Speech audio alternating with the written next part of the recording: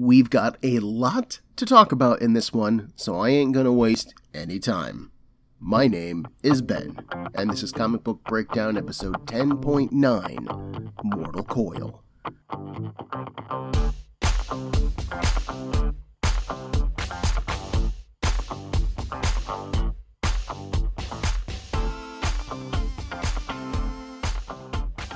Issue 11 starts off in the Cooler, Ivan Pushkin's subterranean dungeon. This is Jim Cheung's first time drawing the Cooler, so we have some minor art inconsistencies when compared with the last issue. Maverick is no longer chained to a brace that's attached to the ceiling, he's just chained by his wrists. His torn shirt is gone, his torn pants are back to his costume's pants, and his bandaged feet are now booted feet. The torch that Pushkin left behind still flickers, but it reveals Krasnogranitsky, aka the Red Guardian. The Red Guardian is basically Russia's answer to Captain America. He's a patriotic superhero, although the Red Guardian doesn't typically have superpowers. Maverick isn't impressed by Granitsky, as he knew the previous Guardian, Alexei Shostakov, who died on a mission while saving Captain America and the Black Widow. What is this pretender doing here? So Granitsky explains that he's an inspired Russian, and with the loss of Shostakov, he felt his countrymen needed someone they could look up to. Someone who would stand up against greed and corruption and inspire pride and hope in their country. And sure, he wanted that man to be him. But while surveilling Pushkin's operations, Granitsky overheard the plan to rob AIM and to hire Omega Red. Unfortunately, he was captured before he could do anything about it. And so now he's here. Only Pushkin's fear of the Guardian's allies has kept him alive. Maverick finds some of Granitsky's story hard to believe. Why would someone want to inspire others to fight for hope? Cynical Maverick doesn't understand Granitsky's motivation.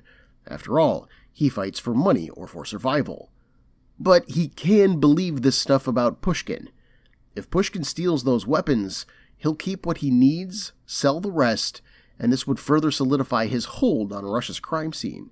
He has to be stopped, and Granitsky agrees. But first, they need to escape. Maverick begins to swing on his chains. He has some thoughts about that. You see, the dampening effect in his shackles is just that. It's quieting his powers, but not canceling them out. He thinks that if he can get a source of kinetic energy, then maybe he can build up enough of a charge to free himself. So, Maverick swings back and forth until he can wrap his legs around a stalactite, and then he starts slamming his manacled hands against the ceiling. This might take a while. Man, what an expositional opening. A lot of that is necessary, though, so I forgive Gonzalez for it. Remember, we learned about Pushkin's scene at the end of issue 10. Remember, we learned about Pushkin's scheme at the end of issue 10, but Maverick still had no clue. Sure, he knew that Pushkin was up to something, but he had no idea what or when. Gonzalez also had to introduce the concept of the Red Guardian to us, hence why he went on so long about being an altruistic guy just trying to make Russia a better place. This dude is Maverick's new ally for this caper, and we need to trust him, even if Maverick doesn't. Fun fact, Krasnogranitsky is the Russianized name Donovan Grant, aka Red, from the Bond novel From Russia with Love. When I said that this book was inspired by spy games more than superheroes, I meant it. This doesn't mean that there aren't problems here, though. First off, the Guardian is new to us, assuming that this is not only our first Maverick comic, but our first comic ever, but he isn't new to Maverick. Maverick claimed to know Shostakov, who worked for/with the Russian government. If there's a new Red Guardian, then it would make sense for him to have a similar arrangement. However, despite saying that he has a background in covert operations, Granitsky appears to be a vigilante, working solo and without the consent of Mother Russia. Which is kind of stupid on the part of author Gonzalez, because the Guardian states that Pushkin is keeping him alive because he may have told his allies about Pushkin's operations. But why would that then necessitate keeping Granitsky alive? Imagine you're a Russian crime lord. You're meeting, hold on. You're meeting with known mutant killer and former Soviet super soldier Omega Red when your men inform you that they've captured the Red Guardian. You smile to cover your fear. Excellent. Let us torture him until he breaks, you say. But he is a true believer and doesn't break. Now, a former Soviet counterintelligence operative yourself, you know the government sponsored the Red Guardian. Is this man working for them? Did he contact anyone else? If not, then you can kill him at your leisure. If so, then you'll have to change your plans. But kill him now. Right? Why did Pushkin keep Grunitsky alive? You and I know that it's so that he can help Maverick take down Pushkin in this story, but I can't see a single reason why Pushkin would allow that to happen. And to chain Maverick right next to him? Again, there will be one story moment in this book where Pushkin feels cunning and clever, and then there will be like 4 more where he makes these classic stupid bad guy moves. Why didn't he change his plans after the Red Guardian discovered them? Especially since he changed his plans! We're told that Pushkin was going to buy weapons from AIM, but then he switches to the stealing plan because he's smart. But why not have Pushkin switch to stealing them because of the Red Guardian? AIM's timetable could have been too slow, so Pushkin wanted to get those weapons now, before Guardian's theoretical backup arrives, so he plans to rob them instead. Gonzalez could have even had Pushkin hire Omega Red in order to surprise, and maybe sacrifice him to, any bonus forces that this job might encounter.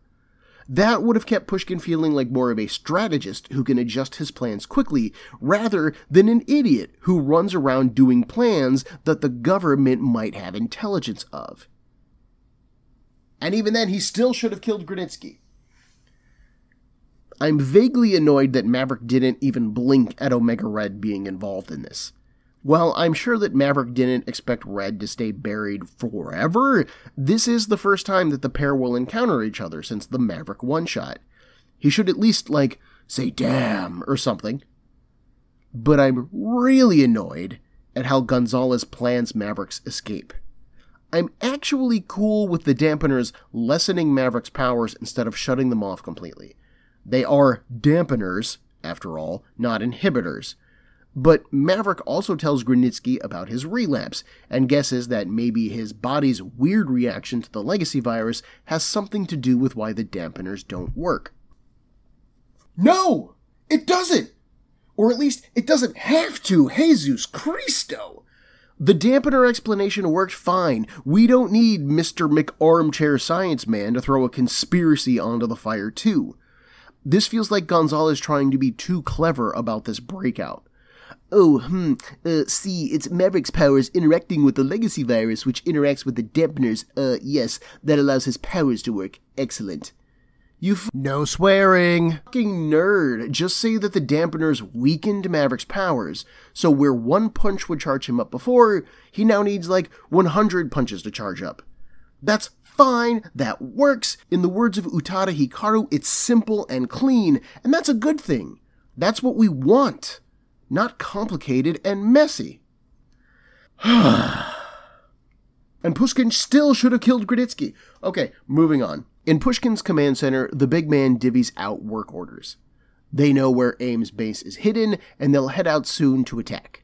First, Hammer, Sickle, and Omega Red are told to distribute crates to the barracks. Omega Red asks what's in them, and Hammer bristles at this. Omega Red is the hired muscle, not a detective, so stop questioning the master. But Omega Red actually did that for our benefit, because we don't know what's in those crates. So Pushkin reveals another layer to his plan. Hammer, Sickle, and Omega Red will stay in their normal uniforms, while the rest of Pushkin's forces will dress as Hydra soldiers. This will keep AIM from blaming Pushkin and create even more of a wedge between the two terrorist groups. This is what I'm talking about. This is smart. This is cunning. This is a good plan.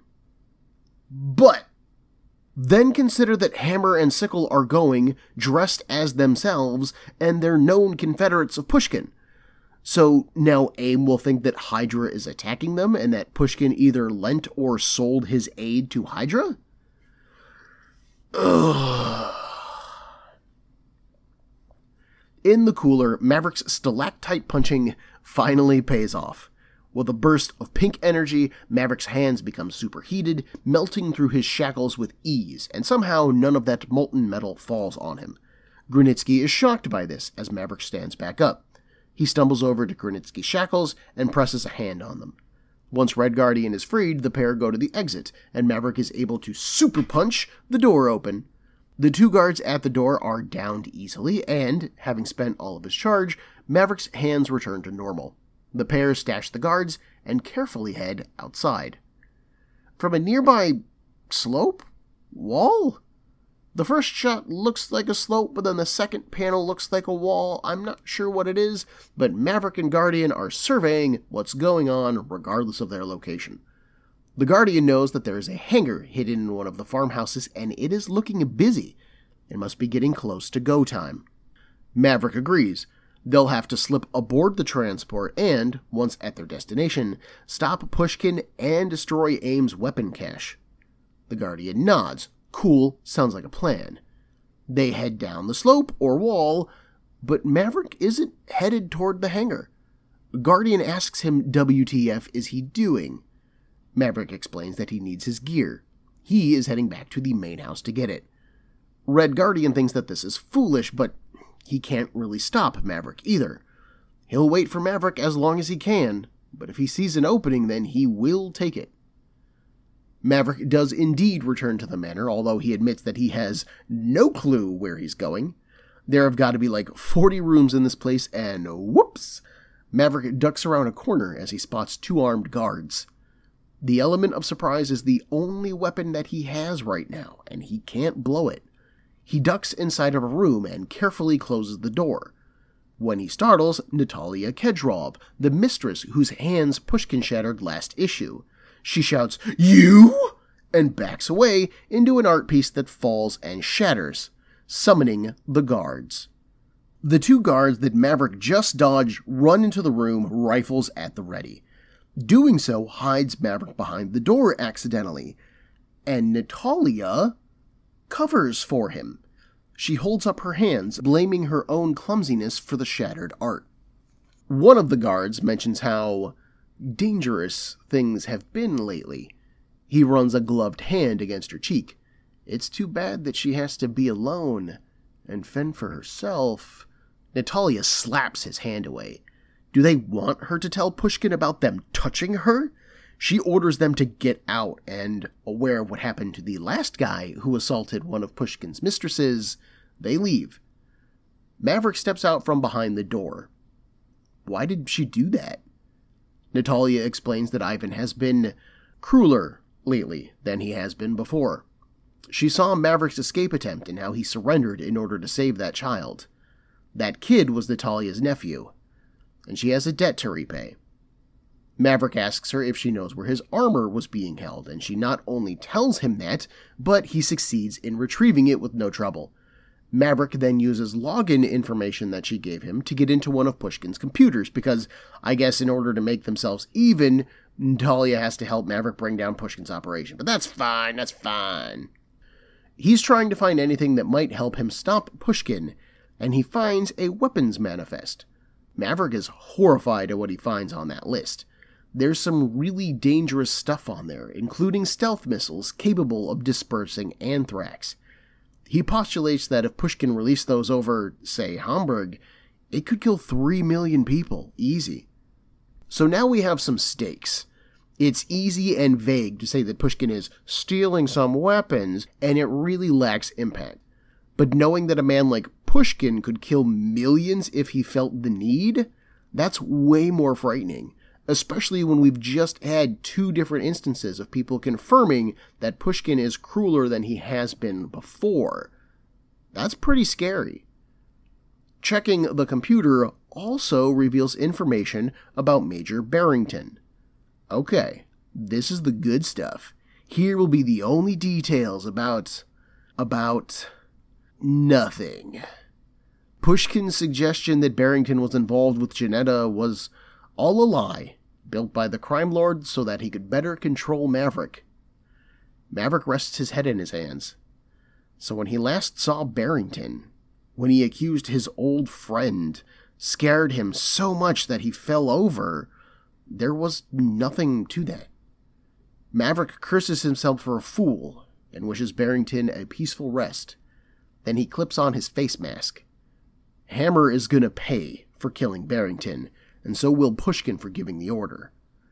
Maverick then meets with the Red Guardian, they sneak aboard the transport craft, and away they go into our next issue. So, anyone who took my bet about Natalia being a spy, give yourself 20 comic book breakdown bucks to be redeemed in our gift shop before you exit the building. We've got pencil topper, slinkies, all kinds of good stuff. You're gonna love it, kids. Joking aside, while I am disappointed in Natalia's lack of spyosity, I do like that she turns out to be a sympathetic character. Maverick does question her about why she spit on him last issue, and even she recognizes that Ivan is a cruel man. Accepting Maverick's help during that scene would have put him in even greater danger, so you're welcome for saving your life. And I like this because it immediately rounds out Natalia's character a bit more. Sure, she is sleeping and living with a crime lord, but she still feels pity and mercy. I don't like her then doing this because Maverick helped to save her nephew. Now she isn't a good person trapped in crappy circumstances, she is a cynical person repaying a debt. I suppose an argument could be made that Natalia is a complicated person, motivated by reasons both selfless and selfish, but I don't want a well-built background character, I want a well-built leading character, and we are lacking in that department. Maverick retrieves his armor, but he gives no reason for doing so to Red Guardian. When Red Guardian is like, "What do you need your armor? Are you nuts? We have a plan to stop?" Maverick doesn't reply that he isn't bulletproof or that he doesn't want Pushkin putting another person in the armor and besmirching his name. Part of the reason that this happens is because this is a comic book and we like our costumed heroes, so fine, he needs to get back in it, but give him a reason. I would have bought Maverick saying, "Is your costume bulletproof?" And Red Guardian goes, "Yes." And Maverick says, "So is mine, and I'm gonna go get it." That's at least practical, which fits Maverick's nature well, and leads into the dangerous situation that they're about to go into. We also get the big reveal that Maverick accused Barrington over nothing, and yeah, it changes nothing. Maverick did swear vengeance on Hammer, I suppose, which he hadn't done yet, but Maverick is already going against Pushkin's forces, so he'll be fighting Hammer anyways. There's just so much going on here that feels unnecessary or unconnected. Like, we have this scene where he figures out Barrington's past, but that has no impact on what we're currently doing, and that's super frustrating. Resolving the Barrington plotline added nothing, and it could have, I promise you. I can feel a rewrite percolating in my mind. It's coming, folks. Oh yes, it is a-coming. First, we gotta finish this off. Pushkin Stealth Craft opens issue 12 above the Swiss Alps, just north of Liechtenstein. Hammer, flying the plane with Omega Red as co-pilot, calls Sickle in the back of the plane. "They're approaching the drop zone. Tell the men to get ready." Sickle confirms that the men, now dressed in Hydra uniforms, are ready to go. So Hammer opens the cargo bay doors and they drop. Armed with rocket packs and energy rifles, which is always going to get a kick out of me, the practiced troops launch this assault and make easy work of AIM's leading defenses. As the ground forces do their work, Hammer is contacted by Pushkin and informed of Maverick and Red Guardian's escape, and that they might possibly be on the plane. Hammer informs Sickle of this, and he's more than happy to kill Maverick. But Omega Red wants him more, and he dashes out of the cockpit. Meanwhile, Maverick notices that Red Guardian is looking a little airsick. "You okay, bud?" "This guy said that he has field experience, right?" Maverick questions. Red Guardian assures him that he'll be fine once he's on the ground. This causes Maverick to voice and doubt his trust in Red Guardian. Thankfully, Red Guardian has similar concerns about Maverick. Neither knows the other man very well, and so the trust is a little thin here. However, both men also know what is at stake, and how bad it would be for Pushkin to get the weapons that he wants. Red Guardian is willing to do whatever he has to in order to stop Pushkin. Even die. Can he trust Maverick to do the same? Before Maverick can answer, Sickle slams a door open, totally announcing his presence, but I love this. Omega Red literally shoves him out of the way so that he can get to Maverick, just barrels through the guy. Omega Red's tendrils smash through wooden crates, leaving Red Guardian for Sickle. Of course, Omega Red starts demanding the location of the carbonadium synthesizer, and even Maverick can't believe that he's still on that, but he keeps dodging anyways, aware that Omega Red's bulky body puts him at a disadvantage in the cramped space. The same is true for Sickle, whose long handle and weapon maneuver poorly. Maverick checks on Red Guardian, who decks Sickle, but that lets Omega Red wrap a coil around Maverick's ankle. He then smashes Maverick against a wall, unaware that Maverick's powers have been reactivated. The sudden impact charges Maverick up, and he super punches Omega Red away from him. In the cockpit, Hammer has received word from the ground troops that they've cleared a landing site. He activates the craft's VTOL capabilities, or vertical takeoff and landing. This tosses everyone else around, breaking up the fight. Maverick opens one of the bay doors and calls to the Red Guardian, and they GTFO. Omega Red makes to follow them, but Sickle holds his weapon out to stop him. He isn't here to settle a grudge or a vendetta. He's here to do a job. Omega Red needs to join the Alpha Squad, take the base's command center, and then raid the munitions depot. And if he doesn't, Pushkin will live up to the Ivan the Terrible nickname. Omega Red grits his teeth. Fine, he'll do the job. But if Sickle gets in his way again, he will be sharing a grave with Maverick. Ooh, you tell him, Red. Gonzalez gets issue 12 off to an explosive and action-packed opening. Our last two issues were relatively slow, so I won't lie, Omega Red and Sickle discovering and attacking Maverick so quickly kind of got me off guard. But in a good way. We've seen Omega Red's single-mindedness in regards to Maverick before, in the one-shot, and it is back on display here. Nothing else matters to Omega Red more than the carbonadium synthesizer and getting his revenge on Maverick. He barrels past Sickle, he trashes the interior of the plane, and he nearly ditches the job to go after Maverick. That all feels right for Omega Red's character, and Cheung's penchant for details makes him look pretty cool. His tendrils smash around the environment with lots of details. I love it. It actually feels like he's utilizing his tendrils as weapons, as opposed to just an extension of his arms. Sickle is surprisingly competent at reining Omega Red in. Given how little character work we've had on Hammer and Sickle, and Sickle's outburst in issue 10, I kind of took Hammer to be the slow, methodical one of the pair, while Sickle was more the fun-loving sadist. And he does look happy to have a chance to kill Maverick, but he's also learned his lesson from issue 10. Sickle will obey his master first, and get his revenge later. But he clearly knows that Omega Red is on a short leash, and driven much more single-mindedly, which creates a rift amongst our bad guys. We have a similar rift between Maverick and Red Guardian, where neither man really kind of understands the motives of the other. I think that it's interesting that Red Guardian has a case of the nerves and air sickness. Is this a bit of cold feet for a man new to his role? A sign of inexperience here? Or is he nervous for another reason?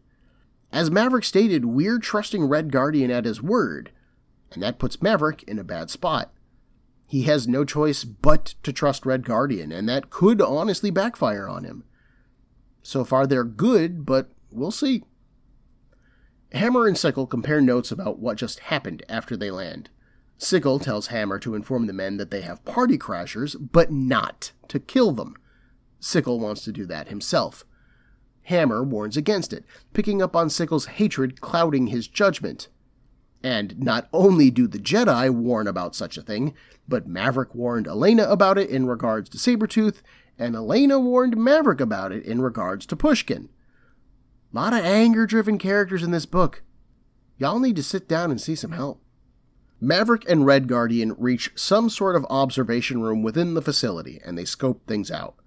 They see Omega Red and his men in the armory, they see Hammer's squad battling AIM goons near the biogenics lab, and they see Sickle setting up in the hallway before the lab. The conventional weapons are bad, but it's those anthrax ones that concern Maverick the most. Neutralizing that and whatever other biohazards is their first priority. So Maverick and Red Guardian will split up.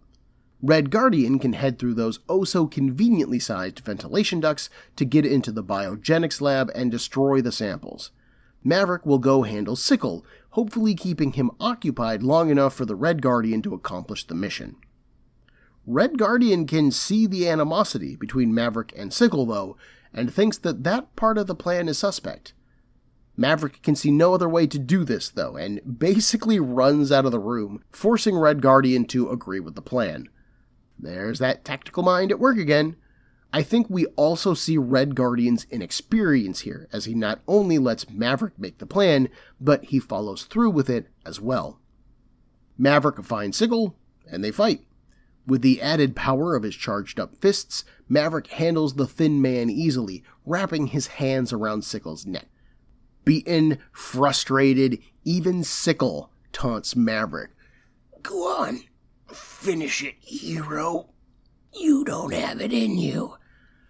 Maverick lifts him into the air, and then he lets Sickle drop. No, Maverick doesn't kill people in cold blood. He then tells Sickle to tell Hammer that he's coming.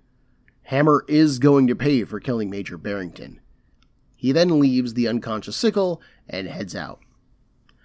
I am not sure how I feel about this moment. On the one hand, I am always glad to see a person choose not to kill. No one is above the law, or at least they shouldn't be, and a hero should always choose the more righteous path. But, on the other hand, Maverick isn't a hero, he's a mercenary.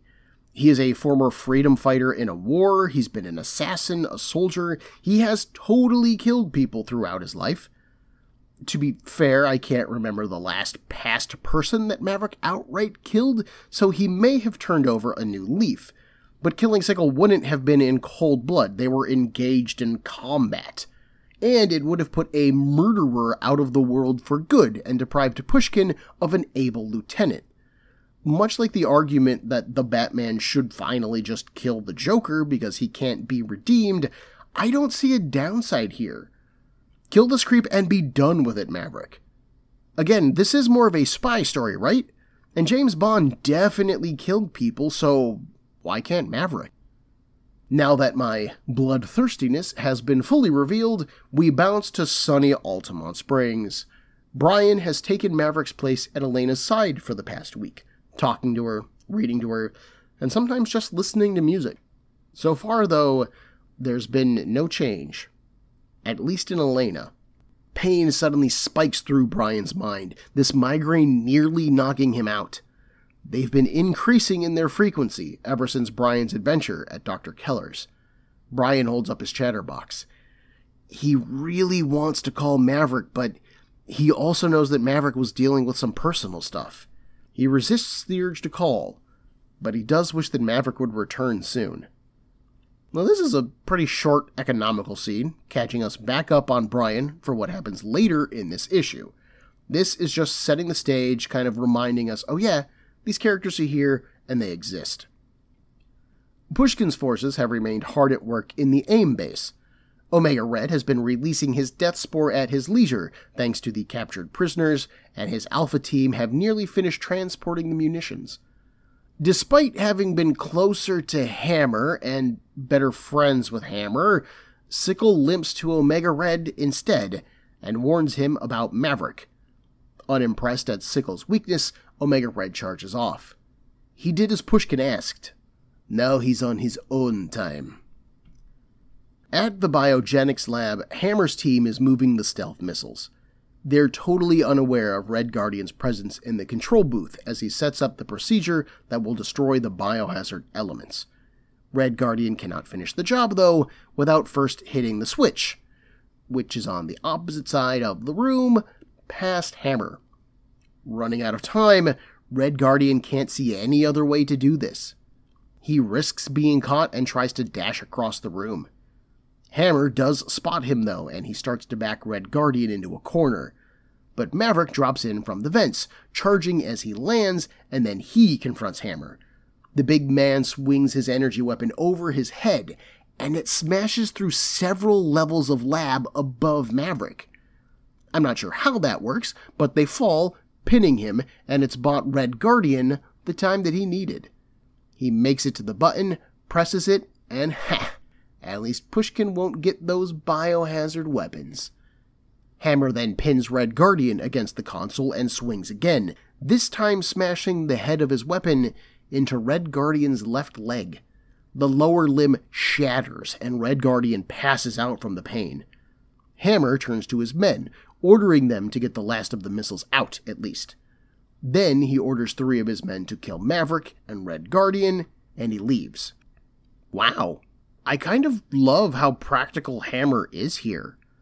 While sure, he has reasons to be pissed at Maverick and Red Guardian, he knows that his job is to steal these missiles, not to kill them. So he leaves to make sure that his job gets done. I don't love him leaving them alive, as Hammer could have just smashed Red Guardian's head and honestly just been done with him. Because of course, Maverick melts his way out of the debris, he downs the goons that were left, and then goes to help the Red Guardian. He helps Red Guardian up, but the wounded man protests. He is a liability now. Just leave him. Maverick, of course, refuses. They have time, as Pushkin's forces still need to load their plane. Maverick gets Red Guardian to an escape pod, assuring him that it will take him to a nearby village. Red Guardian thanks Maverick, and apologizes for mistrusting him. Maverick returns the gesture, telling Red Guardian that he's earned Maverick's respect. Red Guardian tells Maverick his real name, and says that if he ever needs anything, contact him in Pargolovo. Finally, the pain becomes too much for him, and Red Guardian passes out. Maverick steps away and begins to input the destination commands for the pod. He really is impressed by Red Guardian's resolve. As he's finishing his typing, though, Omega Red enters the room behind him. He's been wanting to pay Maverick back for burying him in the one-shot, and glorious day, now he can. As the pair dodge and run, Maverick reminds Omega Red that without him, he will never find the carbonadium synthesizer, implying that he can't kill Maverick.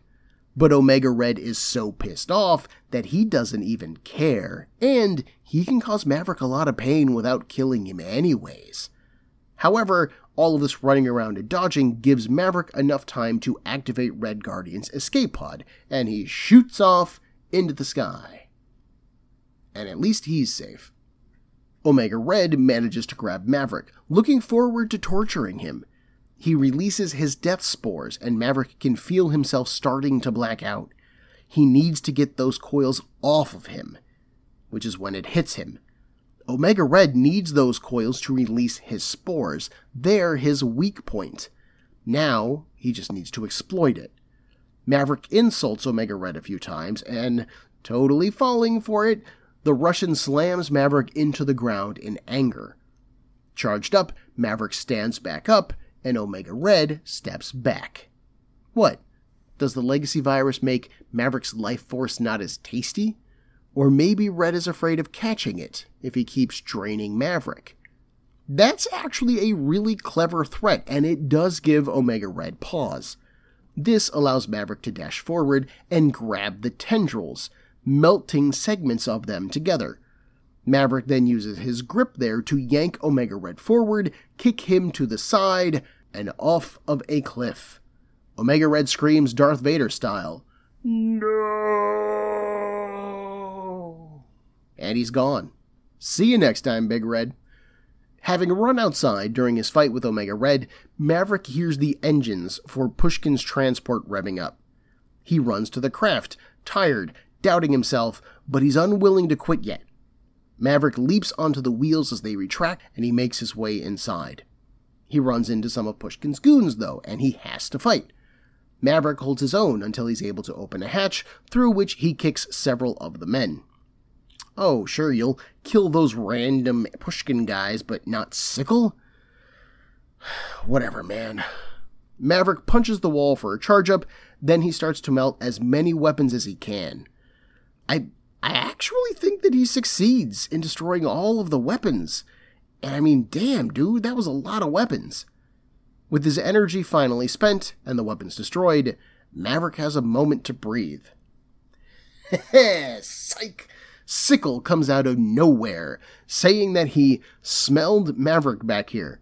He pins Maverick in that hatch that he opened, cursing him for ruining this job. He pries off Maverick's mask, wanting to do more than kill him. He wants an eye for an eye. Then Sickle jams his thumb into Maverick's left eye. No swearing. Still swearing. Dude, I told you should have killed him. That burst of pain crosses the world, jump-starting Elena back into consciousness, much to Brian's surprise. She suddenly screams, and a telepathic burst suddenly even shoves Brian away. The pain from his eye is tremendous, but Maverick can't die here. He kicks Sickle back, but doing so also launches himself outside.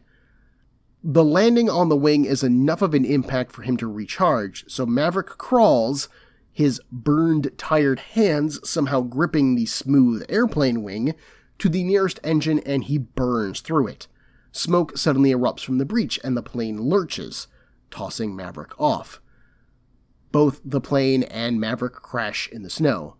Hammer organizes the survivors as best he can, salvaging what weapons they're able to. He also calls Pushkin to inform him of this incident. His master is not pleased, but he will send transport and pickup as soon as he can. Hammer mentions that Maverick might still be alive, and he asks, should they look for him? Pushkin says no. If he is indeed alive, then Christoph will find his own way to them eventually. Maverick is most definitely alive, although everything hurts. He wakes up on the side of the mountain in the snow, his own blood turning it red. It takes him a moment to realize why he can't see out of one eye, and then suddenly it comes back to him. If he leaves the wounded eye as it is, it will only continue to bleed. Already charged up from the impact of the fall, Maverick jams his fingers into his eye socket and cauterizes the wound. No swearing. That's some intense still swearing right there. Brian, meanwhile, picks himself up after Elena's psi burst. He intends to call Dr. Keller, guessing that Elena and Maverick's mind link might have been reestablished now that she's awake. She murmurs Maverick's name, and Brian takes her hand. Wherever Maverick is, he'll come back to them. We then see Maverick stumble through the snow, lost, wounded, and alone in the Swiss Alps. And that is how Maverick's ongoing series ends. Which really is a great way for an issue to end, but not a series. Maverick wounded and alone on the Swiss Alps with no help of rescue? That's a pretty awesome setup. But it is super frustrating as a final issue, I'll fully admit. Elena may be out of her coma, but what does she do now? And with her conscious, does that mean that Maverick's legacy virus infection is going to go into remission again? What about Brian? How does he cope with his own powers or infection? I'll fully admit that these concerns are pretty minor in the overall scheme of things because this is Maverick's book and not the Elena and Brian comic. And I really have, no lingering questions about Maverick's overall narrative. He's defeated his main enemy, Pushkin, at least for now, and resolved the mystery surrounding Barrington. I would like some information regarding Vivant and what happened to paralyze him so, but that's an even more minor concern than my other minor concerns. I feel like the overall adventure here in issue 12 works. It feels big, like the climax of a movie, and that's pretty cool. It strangely doesn't feel like a rushed ending for a book that got canceled. With DC's Secret Six, I could feel some details getting rushed or glossed over, but this just feels like Marvel published issue 12, fired the creative team, and then called it a day. So naturally, I would love to know more about how and why Maverick got canceled. Because I kind of feel like this was built to be an ending, at least of Maverick's first year, which is why everything wraps up for the most part, but then we've got that cliffhanger ending, and that's just weird. Was it a ploy to leave the readers hanging, hoping that their demand would cause Marvel to do another volume? Had Gonzalez turned in the script already, and Marvel was unwilling to pay for rewrites or redraws to close the book up better? I will very likely never know. One odd thing about this issue is that there's an editor's note right at the start of the book. It tells us that Maverick issue 12 happens before the events of Quicksilver issue 6. And I don't know why. I have Quicksilver issue 6, and the only thing that I can think of is Omega Red's appearance in both of these stories. That feels like a really weird piece of the story to point out as an editor, too, because it's not like Quicksilver and Maverick's ongoing series ever really crossed paths.